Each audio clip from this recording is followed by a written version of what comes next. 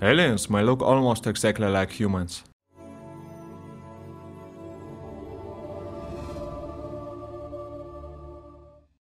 Analysis of 3 meteorites suggests that nucleobases, the crucial components of DNA, could have formed in space and then fallen to Earth to provide the raw material to the origin of life itself. A new study published in Nature Communications suggests this could be the case. Analyzing a group of meteorites known to be rich in organic materials, the study is one of the first to demonstrate that both types of nucleobase, the compounds that encode genetic information in DNA, could have originally had an extraterrestrial origin. After the formation of nucleobases in outer space, the meteorites would have been able to deliver the molecules to Earth, later becoming the basis of all genetic coding for life. It suggests that these molecules are all over the solar system, which is a lot of implication when it comes to considering the potential distribution of life in the universe. Don't forget to leave a like, subscribe and click on a bell to be in a space course of all events.